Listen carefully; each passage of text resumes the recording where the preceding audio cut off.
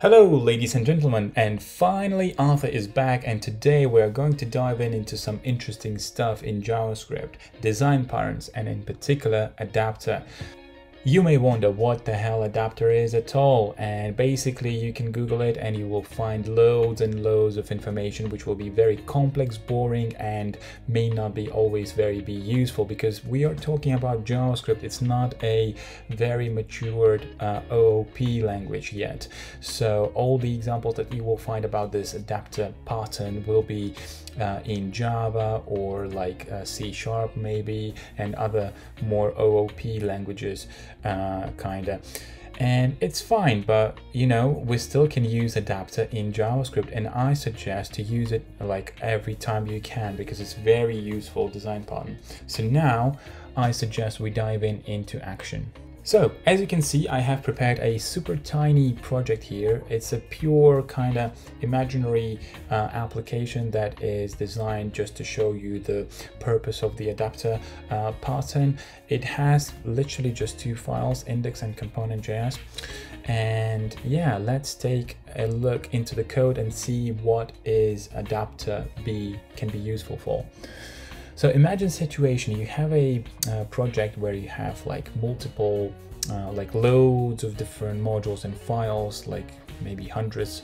And for loads of your stuff that you are working on, you need unique identifiers. And you were like, oh, okay, cool. So there probably is a library for this. And yeah, you most likely will be right. So some people already thought about this, and they created a library that can generate UUIDs. And for example, you go to npm registry, the public one, and you found this interesting project which is called UUID version 7. You're like, oh, it's quite mature. It has 29 downloads weekly. It's very easy to set up. You just do npm install and you've got it basically, and then it's very simple to import and just start using it. And the problem is that you will be basically doing this very quickly, and because it's so simple to start using it, you will be importing it all over the place, basically in all modules and files where you need it, and you will end up with something like this file, and then this file where you have UUID used for like component unique IDs, then user unique IDs, and then maybe something else, and all over the place you will have these use cases basically, okay? But then suddenly imagine a couple of situations. First situation might be that for whatever reasons this library is not supported anymore, and you're like, oh man, I need to change this, or I want to switch to another library, or I want to create my own library. And you will be like, okay, cool, so we need to replace it. And as you probably already realized, it will not be that simple, because obviously you have used this library directly in like majority of your project, and you have like, I don't know, 60, 100 use cases, and it will be nightmare to replace it with your own interface or another library. So you probably already started to taste a little bit the flavor of what the problem here is. And it's even bigger problem, because basically if you think about it, okay, there are no vulnerabilities, or maybe there are, but for example, it's not a deprecated version, but creators of UUID library, for example, they decided to go and upgrade their version to version 5. So as you can see, this one is like UUID version 4, and they created version 5, and it has completely different function. So it's not even OOP, so you will be using this function all over the place, and then suddenly they will release a new function, and you can't upgrade because basically your code will be broken, or it will still utilize the old kind of version of the library. And you can see basically where it's going. So basically it can go deeper and deeper. So it's quite common problem, and it's not just with the example of UUID. It can be Axios, it can be Lodash, and whatever library you use really. So adapter is basically a design pattern that will help you to solve this problem. Let's quickly check it out, how we can do that on this mini project. So as I mentioned, we are using UUID version 4, blah, blah, blah. So we are currently using it in two files.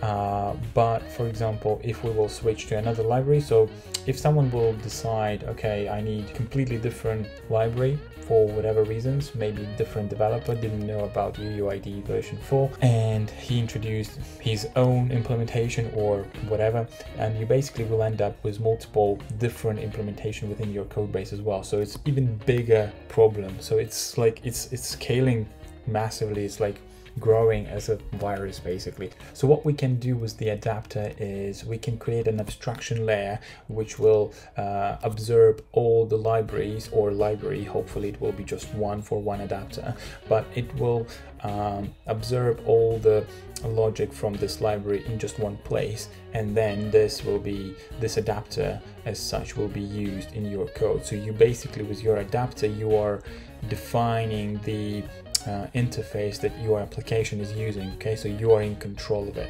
And here is the example. So in this code base I have created a utils folder, and you might have something like UUID.js file, which is your own file, and here you can create a class, for example, or a function. It doesn't really matter, but you can create your own implementation, your own interface. By interface, I mean that you will have your naming convention and your own expected implementation, like method names, etc.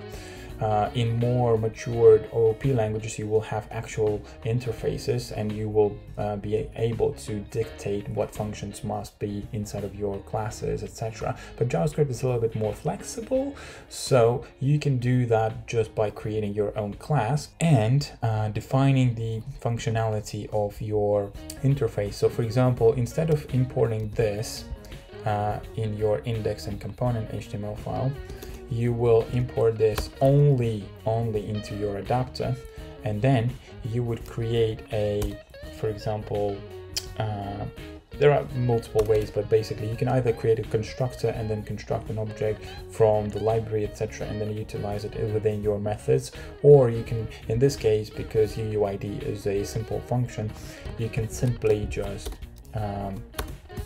put your UUID function use over here, and basically what will happen is you can even simplify it more like this and remove that line.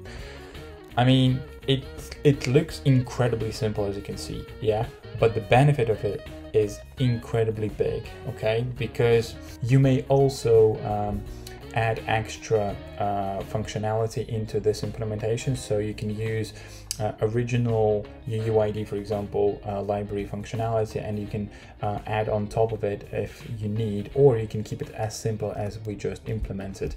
And what happens next is instead of importing this library into your index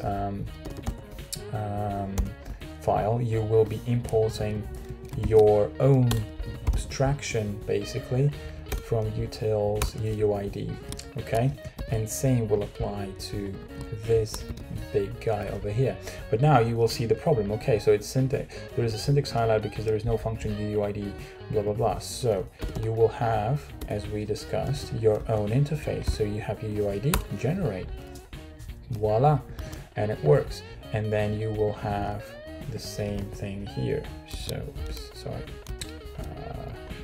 UUID.generate, and there you go. It works exactly the same, and you are using your own interface, your own implementation of this UUID library. And now, for example, if you are going to switch to a different library or to a different version, or you want to create your own implementation of this library, you can control all that stuff from a single point of truth. Basically, this file here, adapter, will be the only point in your code base of your application that you will need to edit and change if you need so. This is all in all what it is, and I hope this was very useful and I didn't overcomplicate the explanation. It's incredibly simple. It's basically an abstraction around, it's like a wrapper for anything that you want to plug in, especially third party. So yeah, basically that's what it is. As I promised, I will show you a pro tip as well. And the pro tip is basically always in JavaScript, always create abstraction interfaces for third-party libraries, especially for things like Axios, Lodash, Moment, UUID, and others. The reason behind it is because basically, if you think about it, back in early 2000s, people were using jQuery, for example, or they were using some other libraries which were simply improving a little bit their experience in manipulating DOM, or they were generating some stuff or allowing them to work more comfortably with arrays and stuff like that. But then for whatever reasons, these libraries became deprecated, vulnerable, author stopped kind of supporting it, whatever reasons basically, and people were having these libraries directly injected into their code base, and it became a nightmare to get rid of them or replace them basically. So it's really simple kind of way to avoid a very big problem, and I really suggest you to go and use adapter parser in your code base. That's it, folks. As usual, basically subscribe, comment, and like this video. I hope you enjoyed it, and if you have any questions, put them down below into the comment section. Yeah, and see you in the next video. Bye.